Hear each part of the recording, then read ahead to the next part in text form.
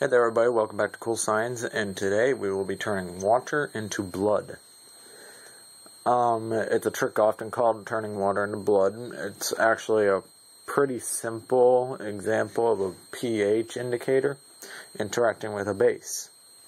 All you need is 2 glasses, half a cup of water, some sodium carbonate, and some phenolphthalein. You can get the phenolphthalein and the sodium carbonate. This is the phenolphthalein and this is the sodium carbonate from science providers freely. Pretty easy to come by.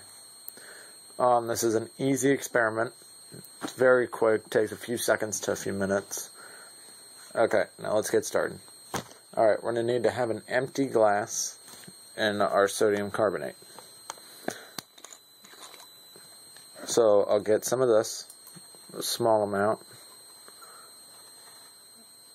and I'll sprinkle it on the bottom. Spread a little more. Alright, now we seal it up and put that away. And next is another simple step. We fill this glass with half a cup of water and put 10 drops of this indicator solution in it, also known as phenolphthalein. So let's go 1, 2, 3, 4. Alright, that is 10. And now we put that away. Alright, now this is all we have to do. We pour it in there and it turns red. Because it's an indicator, that's basically why it happens. It detects the base and it changes color determined on its pH level. Now, I've tried this with baking soda to see if you could do it at home with at least one common household item.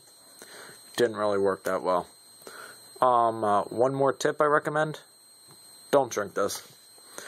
It may look delicious and juicy, but it's not toxic, but it wouldn't be fun to drink.